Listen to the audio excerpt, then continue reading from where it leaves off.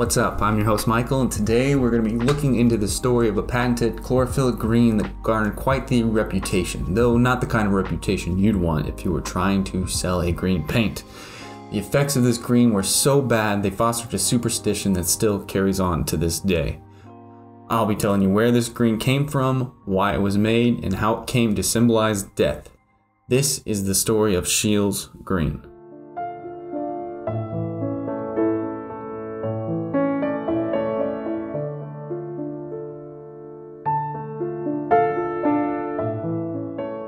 The Great Enlightenment of the 18th century brought science to the forefront of industry, and with this came the replacement of artist pigments with cheaper, lab-created hues.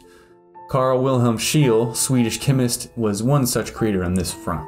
Scheele was gifted in science, but always had issue with follow-through. Science was what he wanted to do, but debts and responsibilities never allowed him to pursue it full-time. No matter the toll his daily grind would take, Scheele always found time to experiment. He was the first to discover many things, including oxygen and chlorine, but Scheele's lack of follow-through almost always cost him the discovery credit, and subsequently a stable income. His first marketable creation, a yellow, which was known as Turner's yellow, he neglected to patent.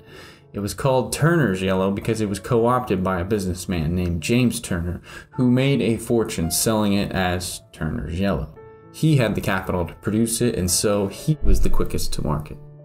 Scheele continued to experiment in his spare time. By this point, he was getting older and more desperate. Fueled by the thought of other men profiting off of the things he discovered, Scheele was determined to keep creating. A year before the American Revolution, he created something the world had never seen before, a brand new green. This green was special too. Its yellowish tinge gave it a more naturalistic coloring than all the blue-green copper carbonate greens that had been, bouncing around up till this point. Taking notes from Turner, he named it after himself, Scheele's green. The color was affordable and available, and because of this, manufacturing began using it in all sorts of things, from wallpaper to birthday candles to clothing and even food dyes. Scheele's green was everywhere, but the pigment had a dirty little secret. It was made with sodium carbonate, copper sulfate, and arsenious oxide. Now, if you don't know the problem here, let me tell you, it's the arsenious oxide. That's arsenic. The green had been made with arsenic. Scheele discovered it accidentally while experimenting with arsenic, and noticing its color decided it would be the next best paint. Now, not wanting to repeat mistakes, he patented it quickly and then began production. Everything seemed fine at first, but as the pigment vehicle deteriorated, it released arsenic particles and arsine gases into the air.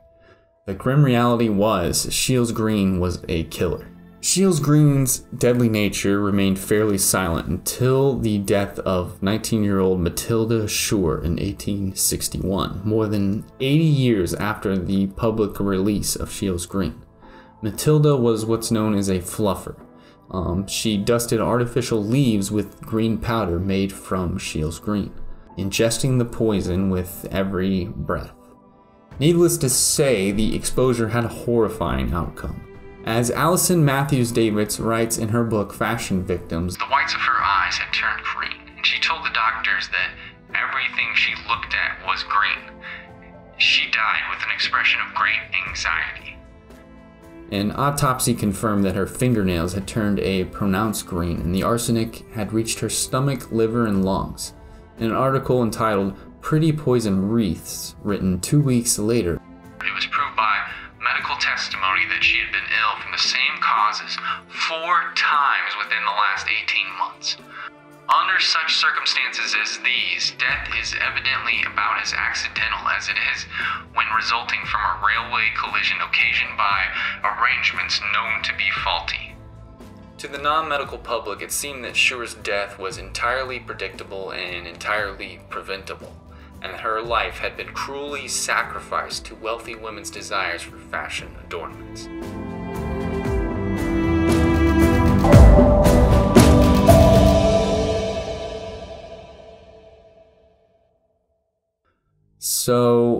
If you watch the video on Undark, you probably already know what I'm about to tell you. Production was the main priority. Customers wanted green, and manufacturers were going to meet that demand, and they would sacrifice safety in the process. This is the supply and demand outcome that all systems built around capital rely upon. Matilda was sacrificed to the system, and with her death ruled as accidental instead of occupational, it appears as though the system was trying to cover it up. Matilda was one of the first cases, and she wouldn't be the last. An untold amount of human lives were affected by this pigment, and its decorative use continued. Industry, as usual, was focused on profits, so their efforts went into reducing the expenses of production. In fact, it would be only profit margins that ended the production of Scheele's green when a cheaper, more durable green, Paris green, was developed. And by the way, Paris green sucks too. Beyond production, the dangers of Scheele's green continue to threaten anyone with a penchant for the color green. Theory even has it that this particular shade of green may have been responsible for the death of Napoleon Bonaparte. While Napoleon's exact cause of death changes depending on who you ask, two facts remain consistent. Hair tests reveal that his body was saturated in arsenic, and ulcerative bleeding from stomach cancer weakened him substantially.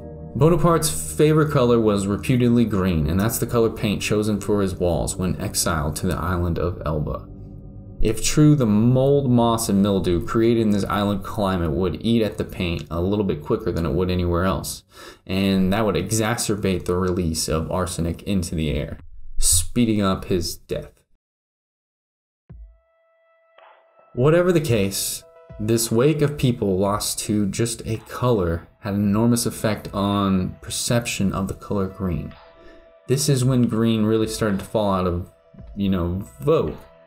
In a 2005 documentary about Scheele, Madame Dominique states, "Seamstresses don't like green," she follows up with, "but I just don't think it's pretty. It isn't out of superstition." Tacitly acknowledging the superstition around green and fabric. It does not stop at fashion though, as the Scots aren't keen on artificial green either. A Glasgow University professor in 1954 went on a crazy rant, stating fewer green sweets are sold in Scotland than any other country.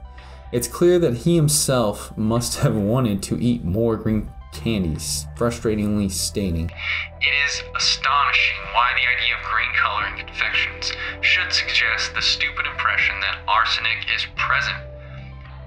Now, Carl Scheele did have moral qualms about the namesake green, which he expressed in a 1777 letter to his colleagues, 1 year prior to mass production. In summary, he was worried about the pigment and felt that consumers should be aware of its toxic nature. Despite those worries, the pigment went into production with no such warning, bearing his name the entire time. Victoria Finlay gives reason to this decision in her book, Color: A Natural History.